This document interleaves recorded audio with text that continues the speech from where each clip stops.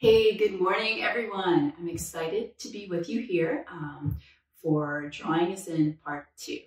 My name is Jennifer Printz, and just to be clear, that's P-R-I-N-T-Z.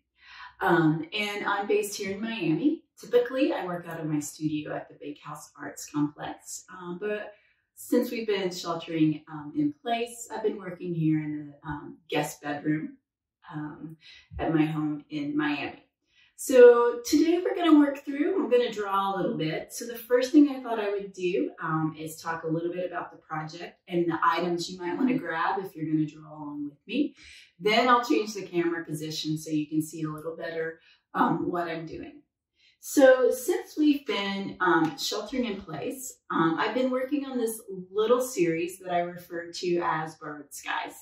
So I'm actually collaging images from the sky out of commercial magazines down onto paper and then creating drawings around them. It's sort of thinking a little bit about the commodification of something that can't be commodified. So what we're going to do today is actually work through a little collage drawing. So the first thing that you'll need is any kind of collage materials you might have at hand. And this is always a good excuse for me to keep some magazines around. And then I just rip out the pages that have something interesting. For me, it's usually textures, images of sky, water, but find whatever makes you happy. Then you'll need something to actually cut what you're wanting out. So you may need just regular old scissors. I like using X-Acto knives, but scissors work. And then of course you can also tear it. Then we'll need something to glue our collage elements down. So just for today, we're going to keep it fast and easy. And if you've got a glue stick laying around, go grab that. I'll show you a couple of tips and tricks on the best way to use a glue stick. So you'll also need I use folding bones, but if you've got, just get a butter knife or something that's smooth and hard that you can rub with and add pressure. The back of a spoon would work really well. A couple of scrap sheets of paper. This is also for gluing, so just whatever you have, even grabbing something out of your recycle bin would work fine as long as it's clean. That would be great.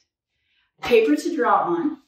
Now, just make sure to really make this work and get the best results, make sure you're drawing with a paper that's a little thicker than the magazine paper we're collaging with. So again, I'm just using a scrap here. Maybe I'll actually draw on that side. And then your drawing tools. So I always keep around, when I'm drawing, several pencils so I can grab it anytime. So today I'm going to use some typical drawing pencils, some that are wood and some that are woodless. I've already got those sharpened, ready to go. And then I love using mechanical pencils. They help me work a little faster. So I've got those here.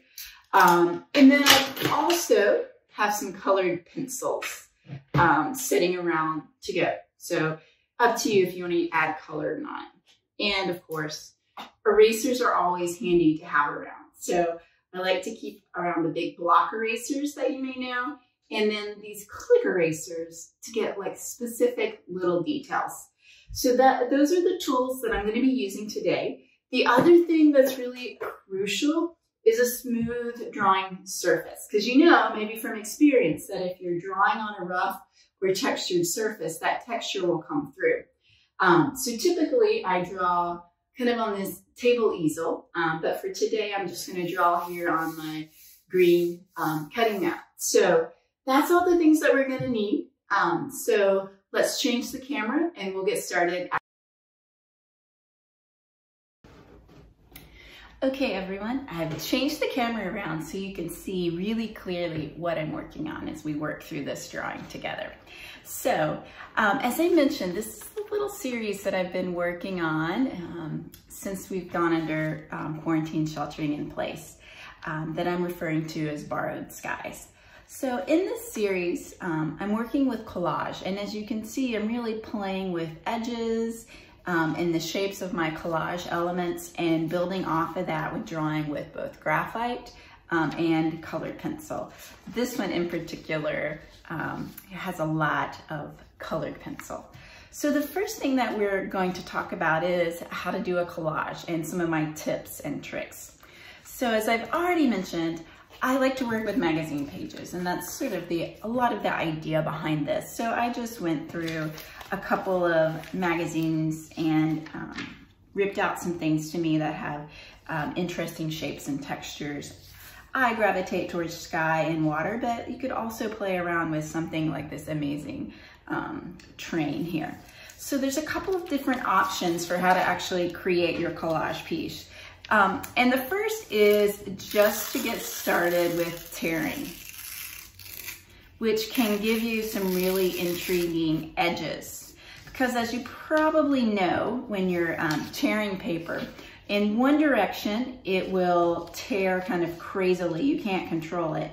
And then the other direction, it will tear much more straight. And that has a lot to do with the grain of the paper.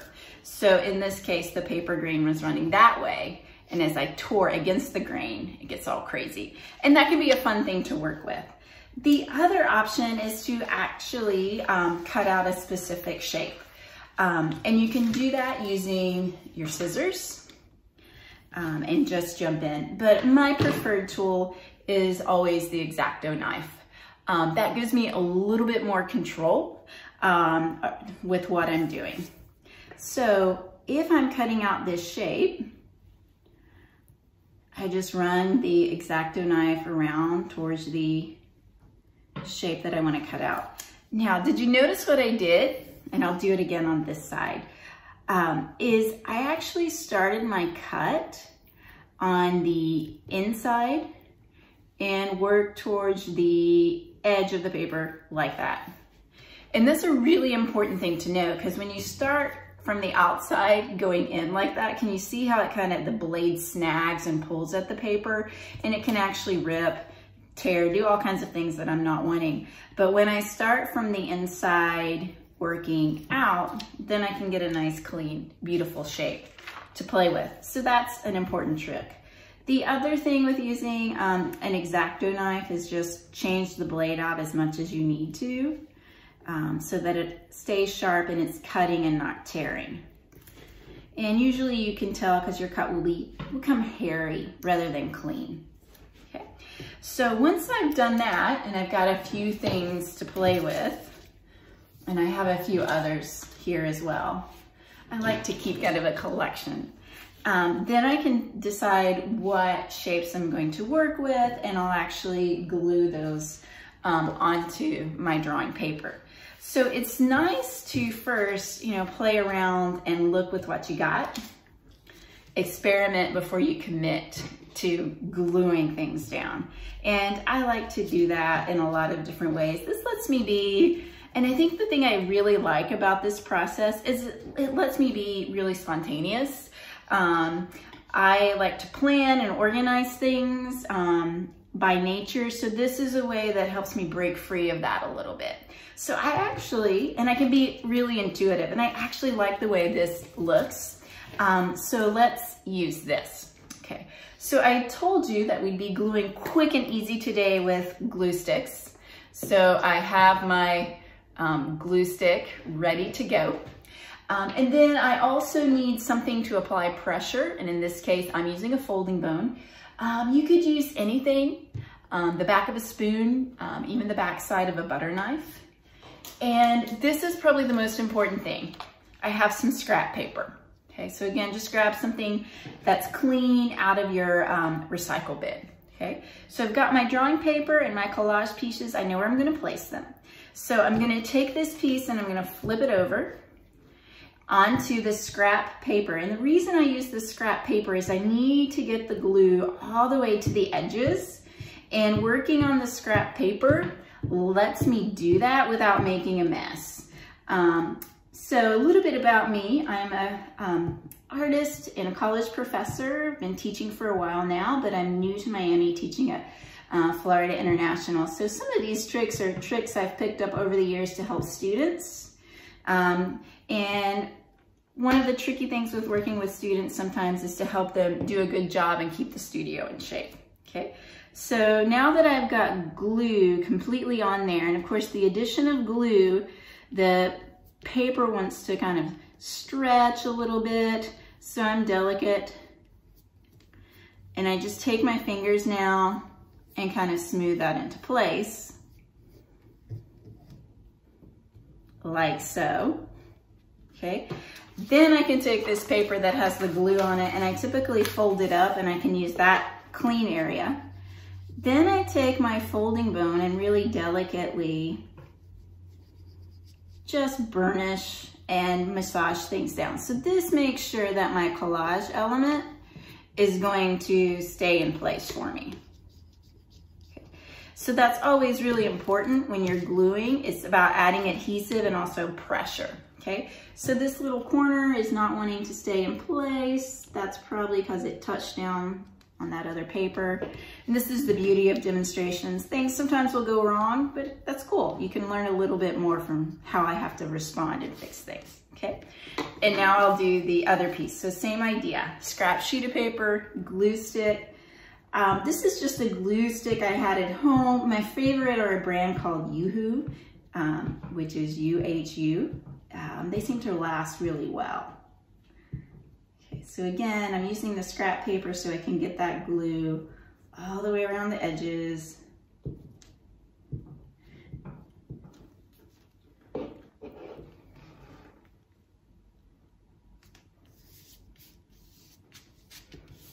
And same thing, I use my fingers first just to get it down.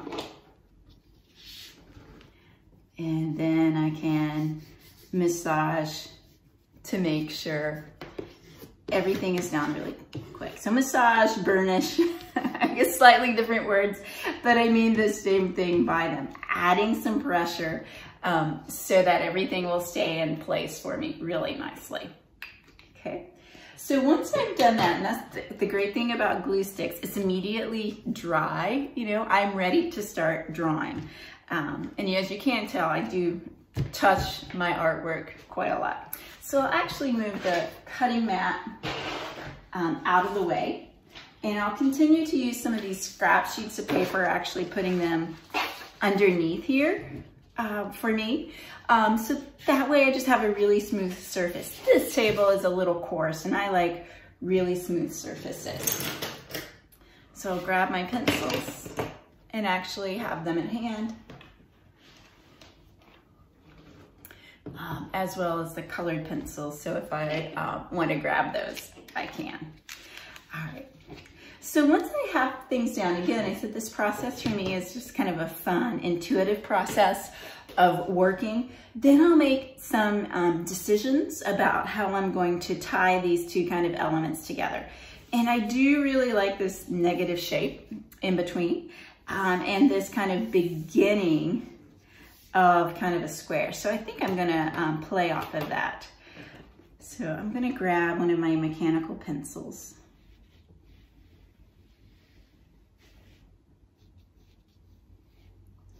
I use mechanical pencils a lot. It was a habit or something I kind of picked up when I did an artist residency in Malta, which is an amazing place. If you ever get to go, I strongly recommend and encourage. And I just didn't know as I was preparing what kind of situation, access to supplies, things like that. And I was like, well, one tool that I could travel with really easily and make sure I had a lot of on hand was a mechanical pencil with leads. So I set myself up with a couple of mechanical pencils and lots of different leads, and have been using it a lot ever since. And the nice thing about it, I like super sharp points. So when I'm sharpening my pencils, I will sharpen them so that they're ridiculously sharp like that. With the mechanical pencil, of course, I don't have to stop and sharpen.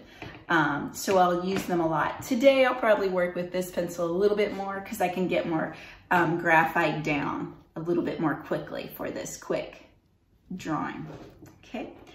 All right, so now I've got that kind of in. I'm also gonna play a little bit. I think I wanna divide this up. Some areas of graphite and some areas of color. So maybe something like so. Okay, all right, so the funny thing about being on camera is how you notice your tendencies. And I'm noticing this morning that I use the word so a lot. We're keeping it real. So there, I did it again. You probably know the difference in pencil grades. So this is a 6B and a 4B, but just in case, let me explain. So the two ingredients for graphite pencils, as we know and use them today, are powdered graphite, which actually is created in the Earth's core through a transformative process of organic materials, and clay. Those are the two ingredients, graphite and clay. So the higher the B numbers, the more graphite. So the pencils are softer and you get darker, bolder marks. So the 6B is really gonna put down a lot of graphite really quickly for me because it's really soft. So I'm gonna start off with that. Sometimes I like to start with the softer graphite, and then I can work into, get more details with the harder graphite. I can smooth things out. And that's just my preference. Some artists do it the other way around. All right. So every artist will have a different way of holding their pencils and applying graphite. And I'm sure if you watch this whole series, which I want to encourage you to do, you'll see a lot of differences in approach and techniques because we're a very intriguing, diverse group of artists. I tend to hold my pencil over to the side, especially when I'm using a pencil like this. And this allows me to actually, instead of just when I'm putting down value, instead of just drawing with the point, I am actually able to use the side of the lead, and I get a lot more graphite down. I tell my students, this lets me work a little bit more economically, if you will. And it also helps me to get smooth gradients and transitions. And that's one of the things I love about drawing with graphite is I want to get smooth, consistent gradations. I also love that it's, you know, a carbon-based material. And in fact, the only difference between graphite and diamonds is the fact that the carbon molecules have just been arranged slightly differently due to the fact that diamonds typically occur much deeper in the earth, and graphite is made in more shallow veins.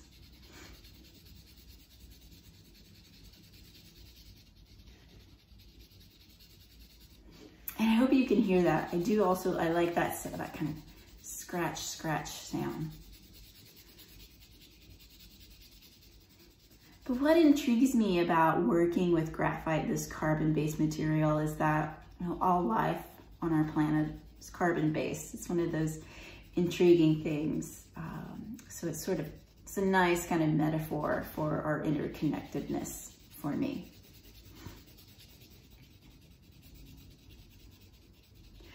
So one of the things that you might be able to see is the importance of the tooth of the paper. So the paper that I'm drawing on today, it's a printmaking paper, so it's got a little bit more tooth than some other papers. So when I'm drawing in this manner, that tooth is going to show, unless I work really carefully and diligently to fill it in. So that's one thing that artists really need to consider when they're drawing, is the type of paper that they're drawing on and how that will affect the end result. Some papers don't have sizing, which is essentially a glue that helps hold the fibers together. And the hard thing about drawing on those papers is you can't erase, because without the glue, when you start to erase, the paper just wants to pull and peel up. So that's an important thing to consider. The tooth, which is kind of the surface texture, is another thing to consider. With graphite, you can draw on very, very smooth papers, and I tend to prefer those. But with charcoal or pastels, you actually need paper that has some tooth to actually hold on to the drawing material.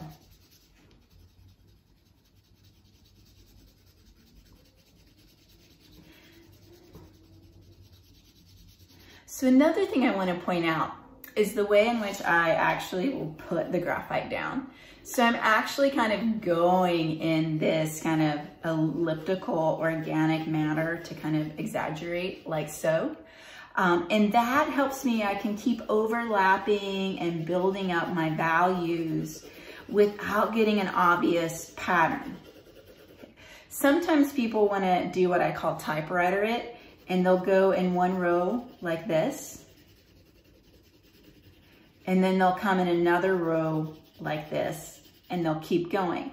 And what happens, and again, it's not bad unless you don't want it, is you start to get this heavy area where the two bands overlap, and it becomes a very strong texture.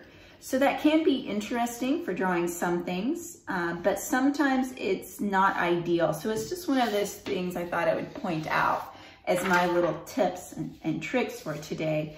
If you're not wanting that in your drawing, then try this different kind of approach of these gentle kind of ellipses or ovals that you just keep tying together.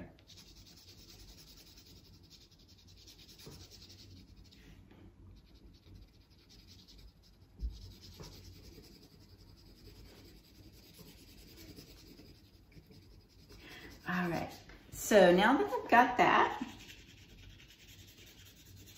I think I'm gonna put some color in, and then I'll come back and deal with filling those in. And I do that, and one of the things I think about with my drawings is I think about gestalt or big picture. So I'll block in an element like that, and then I'll block in some of this so I can see exactly what's gonna happen before I get too refined, and that's important.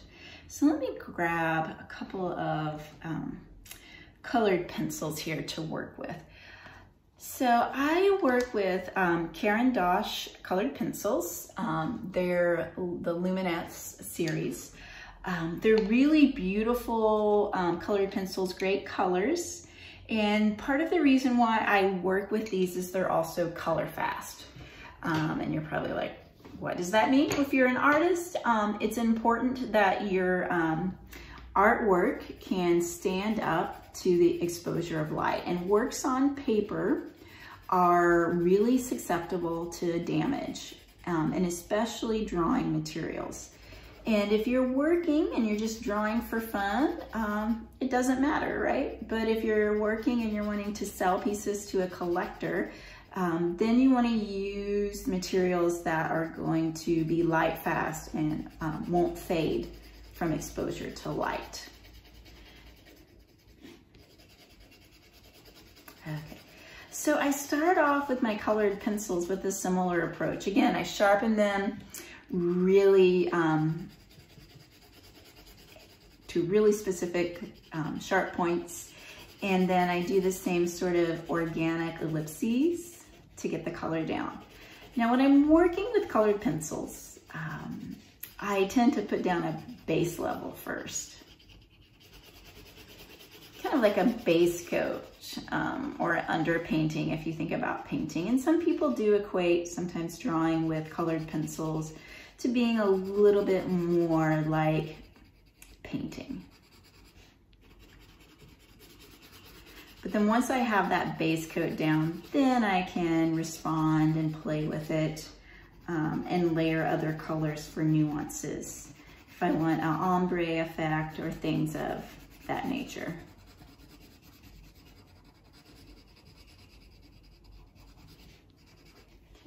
So just started off with kind of a pale yellow.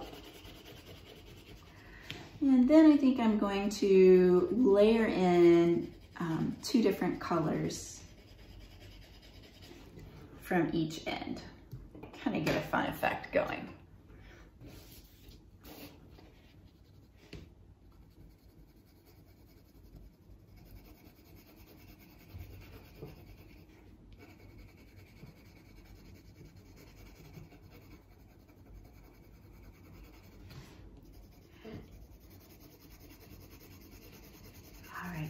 So here I've also shifted the directional quality of my marks, which is another trick to think about. You want something to have a specific volume or to suggest a movement in space, think of moving your pencil in different directions to help make that happen.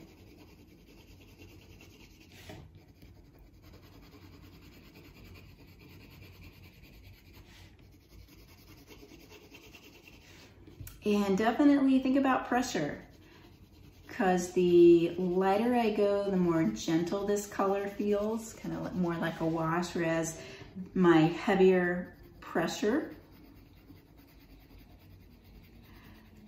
I start to build it in. The only thing with colored pencils, you know, the two ingredients I mentioned of graphite pencils are graphite and clay. Colored pencils have a little bit of wax, so you don't want to get too crazy in your pressure because you can get kind of a waxy buildup.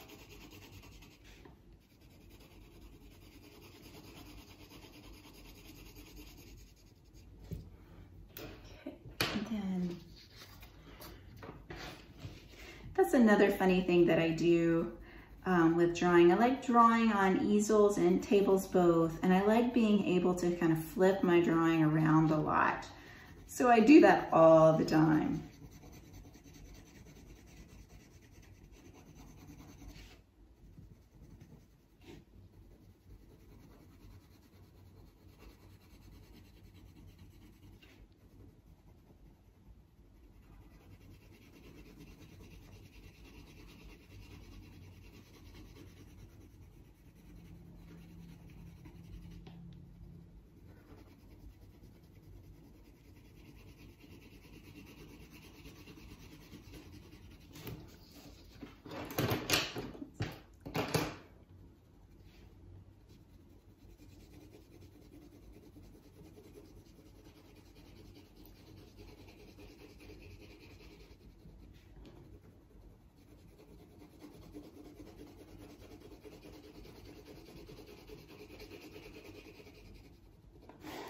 Okay, and then for my finishing touches, I'm gonna come back in with my light yellow pencil and actually kind of layer that back on top to help blend these two colors together.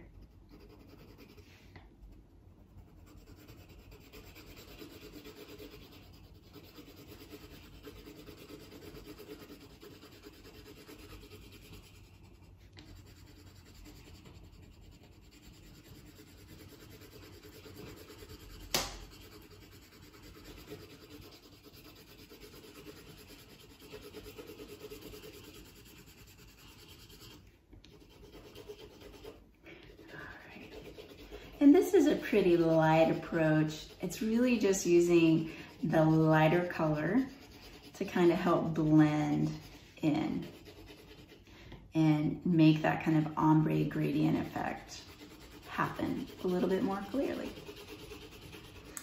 Okay, folks, so that's getting us close to the end of our time. Thank you for coming by today and drawing with me, and take care. Stay safe and strong. This is Jennifer Printz, P-R-I-N-T-Z, signing out. Feel free to reach out to me on Instagram at Jennifer D. Printz or on my website, jenniferprintz.com.